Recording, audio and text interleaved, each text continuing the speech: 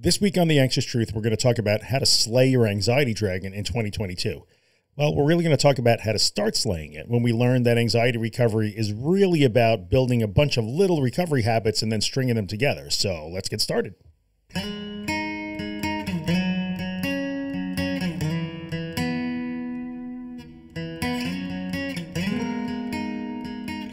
Hey, welcome back, everybody. This is the Anxious Truth Podcast, episode number 189. Happy New Year. This is our first show of 2022. If this is your first time listening to the Anxious Truth or watching on YouTube, I am Drew Linsalata. I'm creator and host of this podcast.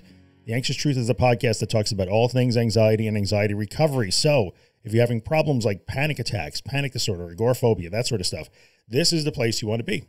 You are welcome here at all times. If you are a returning listener or a longtime listener, welcome back. I appreciate your time and attention as always. Today's episode is really all about the idea that anxiety recovery does not happen in big leaps and bounds. It's not dramatic. It's not epic. If anxiety is a dragon and you're trying to slay it, you don't slay it with one swing of your sword. You actually slay it with like 1,000 paper cuts. Probably more like 27,000 paper cuts, to be honest with you. So we're going to talk about that today. But before we get started, I want to remind you of one little thing. And that is on January 3rd, just a couple of days ago, I launched a project called The Anxious Morning. And The Anxious Morning, first of all, it's off to a great start. Everybody's really enjoying it. It is a little email newsletter and podcast that comes out every weekday morning. So it's a quick anxiety recovery lesson, something to think about, tips and tricks, techniques, things that will make you think, things that will make you talk, all related to anxiety and anxiety recovery delivered into your email inbox every morning when you wake up.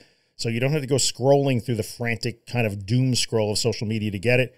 It's a 300 to 500 word email. You can consume it at your own time, at your own leisure, and then use it as you see fit. There is also a podcast associated with it, which is essentially just the audio version of that email, 3 to 5 minutes long every weekday morning.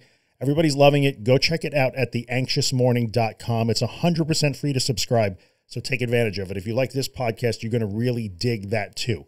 There's a little snippets every weekday morning that I think you'll find really helpful. Okay, so that being said, and by the way, if you're already subscribed and you're enjoying The Anxious Morning, thank you for your support. I appreciate that.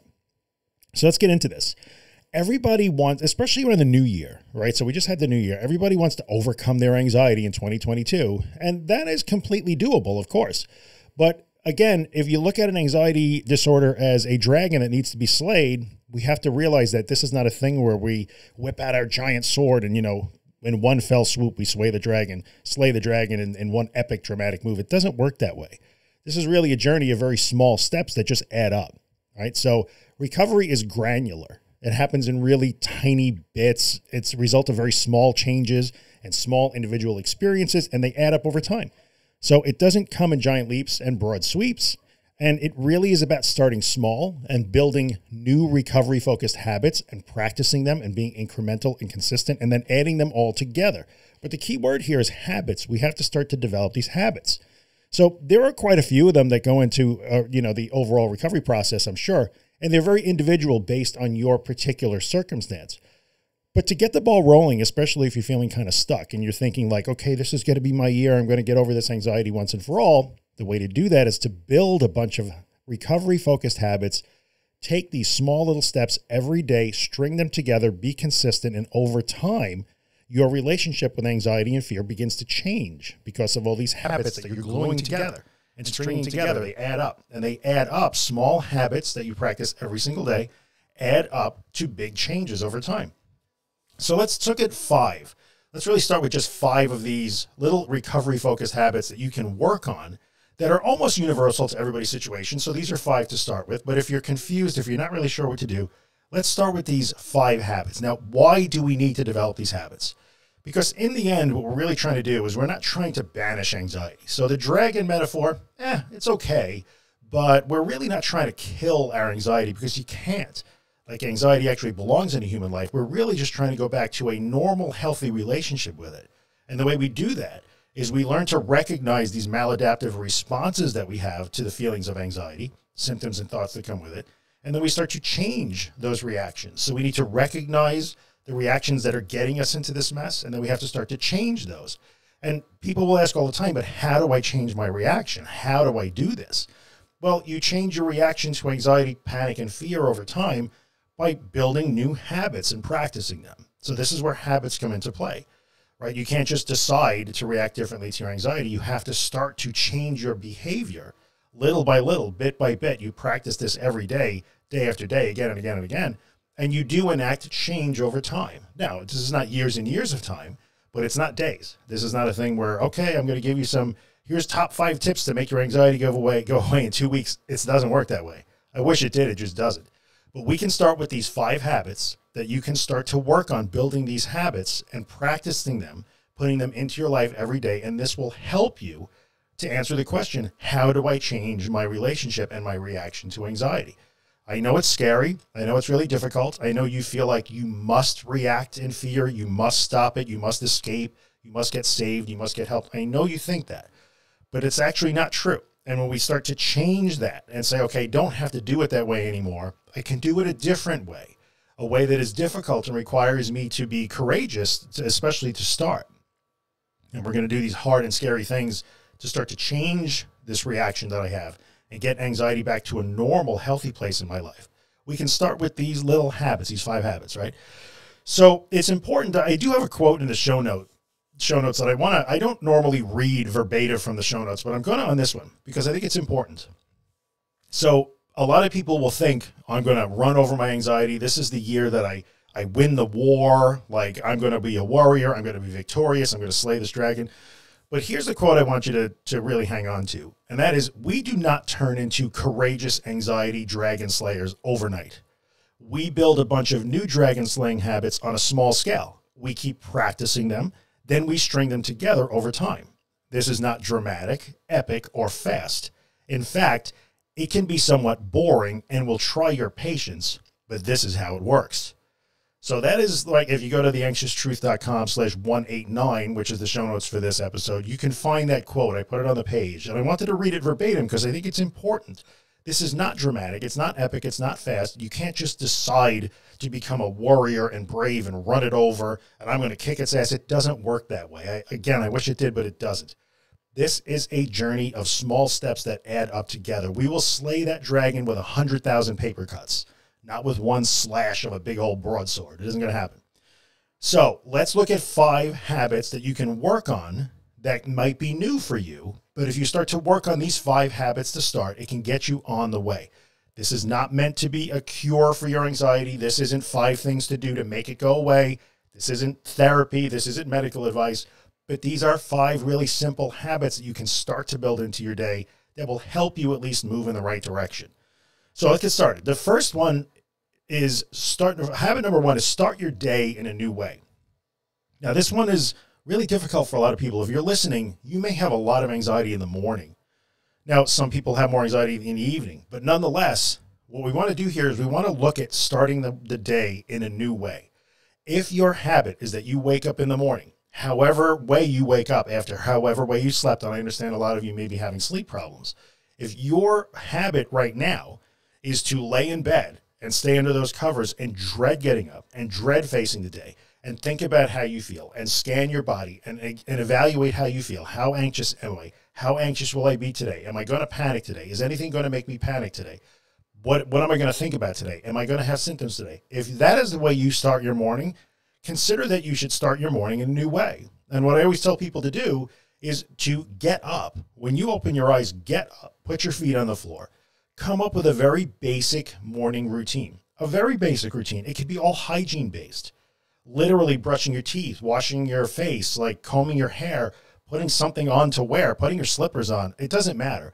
A very basic morning routine that starts with putting your feet on the floor and ends with feeding yourself breakfast or a cup of coffee or tea or something and sitting in the kitchen and reading the paper, like who the hell has paper anymore? But you get the idea. A very basic morning routine. You wake up, you put your feet on the floor, and you execute that routine, no matter how you feel. This is a good habit. This is a recovery-focused habit that will propel you forward. It will be part of your recovery journey if you can put this into play. Wake up, get up, run your routine. It doesn't matter how you feel. You know what you're going to do. I get up, I walk across the room, I go to the bathroom, I wash my face, I brush my teeth, I comb my hair, I put my robe on, I go into the kitchen, I make an egg or some oatmeal. whatever it is you do, I don't care what your morning routine is. Just have a routine. Know what it is before you wake up and then run it when you wake up. This habit, when you do this every day, begins to change your relationship with anxiety, because you think that if you wake up anxious or apprehensive about the day, you're supposed to lay there and ruminate on that and worry about it and think about it. But that's not a productive way to relate to your anxiety. A more productive way would be this. I can get up. I can run my morning routine even when I feel anxious and afraid. I can do that. And you begin to teach your brain, like, I can do this. I'm capable even when I am afraid and anxious. So starting your day in a new way is habit number one. I urge you to consider doing that. Habit number two. And by the way, let me turn off my notifications here. I'm getting a lot of Slack notifications as I record. So habit number two, and by the way, I wrote a whole lot about that morning routine in chapter 5 of The Anxious Truth, which is my recovery guidebook. So if you don't have that book, you can find it at theanxioustruth.com. And I wrote about this extensively there. Habit number two is actually based on another book I wrote called 7% Slower, which you can find at 7percentslower.com. Habit number two is slow down. Just slow down. If you are like most anxious people, hell, most non-anxious people, we rush through our day. So if you are having a problem with anxiety, there is a really good chance that when anxiety hits and you feel it begin to rise, you begin to rush. You begin to rush mentally. You begin to rush physically. Anxiety will tell you to speed up and run around. And if you are kind of in the grips of it, you will listen and you'll do that and you'll start rushing around. So habit number two that I can give you would be to recognize this and begin to slow things down. Now, you can decide to slow down and keep practicing it again and again and again. Like I said, I wrote an entire book about that called 7% Slower if you want to check it out. But it's really about catching the habit of, oh, I'm doing it again. I'm rushing again. Let me slow down. Let me slow down. Let me slow down. Let me slow down. When you intentionally slow yourself down physically, it becomes a little bit easier to be present, to be a little bit mindful of what you're engaged with right now. And when you slow down, we're going back to changing our relationship with anxiety. Slowing down is sending another signal back down to your brain that says everything's okay. So when you get up in the morning and brush your teeth and run your morning routine, even when you're anxious, you're telling your brain everything's okay. Your brain is saying nothing's okay. You have to show it with these habits. No, everything's okay. So getting up and running your routine tells your brain everything's okay. Slowing down when it wants you to speed up tells your brain everything's okay. So now we have two little habits that you can start on this year that start to change your relationship with anxiety and fear and bring it back into its normal place. Number three, habit number three is a big one. This one is one that most people don't understand and sometimes get misinterpreted, right? Habit number three is wait before you speak your fear. And when I say speak your fear, I mean if you are in the habit, which most anxious people are, of always having to tell somebody how you feel. If I am afraid, if I am anxious, if I am worried about something, if I'm feeling symptoms I don't like, if I'm having thoughts I don't like, if I just feel unease, discomfort, vulnerability, uncertainty, fear, I have to tell somebody. Usually it's going to be your safe person or your comfort person. I need to tell them how I'm feeling right now. I need to tell them what I'm afraid of. I got to tell you that I'm anxious. I have to tell you that my heart is pounding. I have to tell you that I'm dizzy. I have to tell you that, I think I'm going to die. I have to tell you that I feel like I'm going to have a seizure. Before you speak that fear out loud, put in a pause. So the habit here is set a timer on your watch, your phone. I don't care. Count it in your head.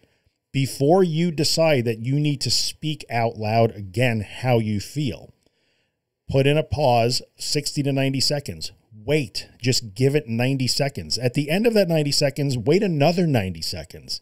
And then ask yourself, what is this going to accomplish when I speak my fear out loud? You are in the habit of relating to that alarm. So your brain is sounding an alarm when it doesn't have to. That's this anxiety problem. And you are in the habit of relating to that alarm by answering it like it's real. So when your brain triggers that alarm that says something is wrong, and you run to your partner or your sister or your best friend or whoever it happens to be, and you have to say something is wrong. Something is wrong. I think I have to go to a hospital. Something is wrong. Something's wrong with me. Or I think I'm going to go crazy. I can't take this anymore. You are responding to that alarm in a reaction that says, yeah, something's wrong. When we pause and we do not speak that fear out loud, this is difficult, but we're sending a signal back down again that says, I don't have to talk about this. It's okay. It's always been okay. So again, habit number 3 that says when my brain tells me that something is wrong, but I know there's not, I'm going to tell it everything is okay. And I'm going to tell it this with this new behavioral habit. I'm going to act differently. Get up in the morning and run your routine. The second one was start to slow down. The third one now is wait before you speak your fear. Put in those pauses and really detach from that impulse and ask yourself, what is this going to do for me? I'm not sure what this is going to do for me. And see if you really feel that you need to speak it out loud again. Now, you might have to repeat this 25 times every day, but this is how we build habits, right? And the motivation to build these habits, build these new habits that we don't have now, or change the old habits and build new ones. The motivation is that when we do this, we are engaging in a process that teaches our brains the lessons it needs to learn. So we're not doing these things because it's going to flip the anxiety switch. This isn't really outcome habits. This is process habits. I need to start to have a different process that I use to relate to anxiety and fear. And this is going to lead me to a better place in my life. So habit number 4, I say, is called regulate your anxiety information diet. Not diet what you eat, your anxiety information diet. Start to really think about this. So this is also a really overlooked thing that's kind of easy to get to. This is a behavioral change that you can make that isn't really that hard to find and do. If you are spending all day long in the social media scroll of doom, and by the way, this is one of the reasons why I launched The Anxious Morning, was to help people get useful anxiety information without having to scroll, do the doom scroll all day long to find this stuff. That was one of my motivations. I don't like the endless, frantic social media scroll of doom in mental health. I actually hate it. And so I said, all right, I want to get out of the middle of that. I want to take this discussion out of that. That's why I launched the Anxious Morning email and podcast. But if you are spending all day long scrolling through Instagram, scrolling through Facebook, watching YouTube videos, listening to podcasts, reading 16 anxiety books, I'm in this program, I have this anxiety app, I'm in this group, I follow this guru and that guru. If you spend all day long listening to podcasts and reading anxiety books and going through anxiety groups and all of that stuff all day long, it's time to regulate that diet. Pick 1 or 2 trusted sources. Maybe I'm one of them. I don't know. That would be great. Maybe I'm not. Maybe you're going to pick a different source than me. That's okay too. You pick 1 or 2 trusted sources and stick with them, and everything else is going to have to go by the wayside. Now, that might sound crazy to you, but it's not, because again, your reaction to this fear, your anxiety and fear in the way you consume social media is basically saying, yeah, this is bad. Something has to happen. I have to find a fix. I need a fix. I need a fix. I need a fix. I need something to fix me. Fix me. I need tips. I need tricks. No, you don't. So when you regulate your anxiety information diet as habit number 4, and you start to pare that down, no, I'm only going to listen to 1 podcast. I have this 1 book that I'm reading. I'm going to finish that book. I'm not going to spend all day trying to consume anxiety and recovery information. You are treating that alarm, that anxiety, as less important. So no, I don't need to frantically search for a fix for this. I can educate myself with 1 or 2 trusted sources. That's all I need. That is another way behaviorally to send a signal back down to your brain that says, I got this. Everything's okay. I know you're trying to protect me, but look, everything's okay. We don't need to buy another book. We don't need to listen to yet another podcast. We don't need to find another guru to follow to help us reframe this. Try regulating your anxiety information diet. That's habit number 4. Cut down on the amount of doom scrolling in mental health that you're doing. It's not helping you. So this is an easy habit to pick and start to change. And you know what? Give yourself a time frame. I'm going to leave these 10 groups behind. I'm going to only follow these 4 accounts or whatever it is. Listen to these 2 podcasts. That's it. Give it a week or 2. If you want to ditch those and go to different sources, that's great. But only have 1 or 2 trusted sources at a time. That is a good way to regulate your anxiety information diet, and it's a good recovery-focused habit to get into. Number 5, here's the 5th habit that you can start with. Start to record your wins, no matter how small they are. This is important also, because when you are in that reactivity mode, where every time your brain sounds an alarm, you say, okay, alarm, alarm, alarm, and you find ways to react to it as if it's real, we lose our sense of judgment there. We see everything through a lens of fear and negativity. Everything went wrong. I felt terrible. I was so afraid. I felt like I was going to pass out. I thought I was going to go insane. I'm so afraid that I'm going to have a seizure. I'm afraid I'm going to go insane or become psychotic. And we just play those things over and over and over and over. So we lose sight of the fact that reality shows us that those things don't happen. Or when you go out and do an exposure, if your therapist is giving you exposure to do, you do your exposure, you complete it successfully. You've done the task.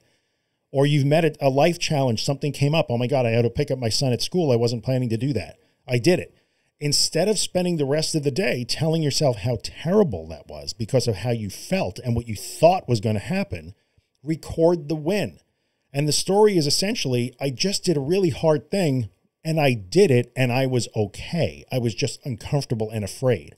So start taking some time, 10 minutes before bed. Do it in your phone, record a voice memo, scroll it on a napkin, get a notebook. It doesn't matter. But one really easy habit that you can start to work on is to record your wins, right? So I'm not telling you to not write down your thoughts and feelings. That's totally fine if you want to do that. But make sure you're balancing that by also recording reality. I felt terrible all day today, but nothing actually happened. I made dinner. I took care of the kids. I went to work. I actually did it. I was in 2 meetings. I did it. Even though I felt terrible, I did it. That's a win. You have to start to record those wins and recognize them so that the overwhelming negative, I must stay safe thoughts do not dominate all the time. If you do not do this, you will fall into the trap of always judging every situation based on how you feel or felt or what you thought was going to happen. So you start to record your wins, which is essentially everything that I thought was going to happen didn't happen. And even though I felt so afraid and incapable, I actually did the task. I did it. So record your wins so that reality can start to creep in and weigh in on this. Don't let only the fear and the negative thoughts take over. So those are our 5 habits. Those are our 5 recovery-focused habits that you can start. If you want to slay the dragon in 2022, you're going to have to build a bunch of these new reaction habits and use them consistently, string them together. They will add up. Every time you don't speak your fear, every time you unfollow another mental health account, every time you sit and write a 10-minute journal entry at night to describe how you won that day, not just how terrible it was.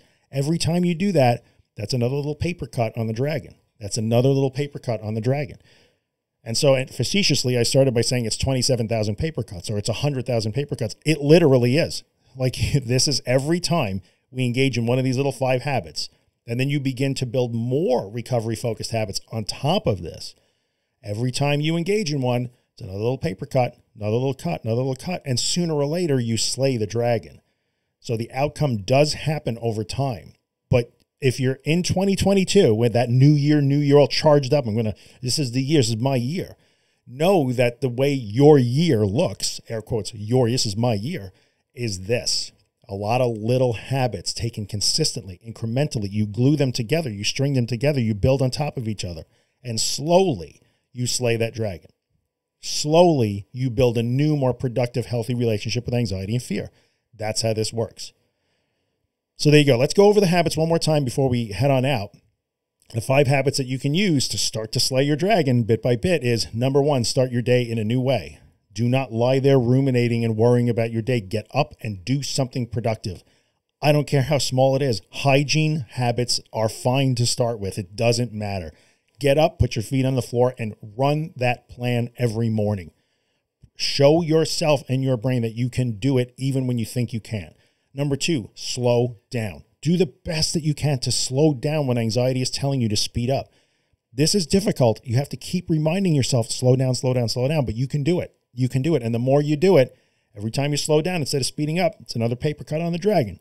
Number 3, wait to speak your fear before you want to tell somebody again how terrible and awful this is, how you feel. You want to tell them your symptoms. Check it out. Check my symptoms. Is this right? Does this sound, is this really anxiety? Am I okay? Put in those pauses, 90 seconds, another 90 seconds. Ask yourself, what am I accomplishing here?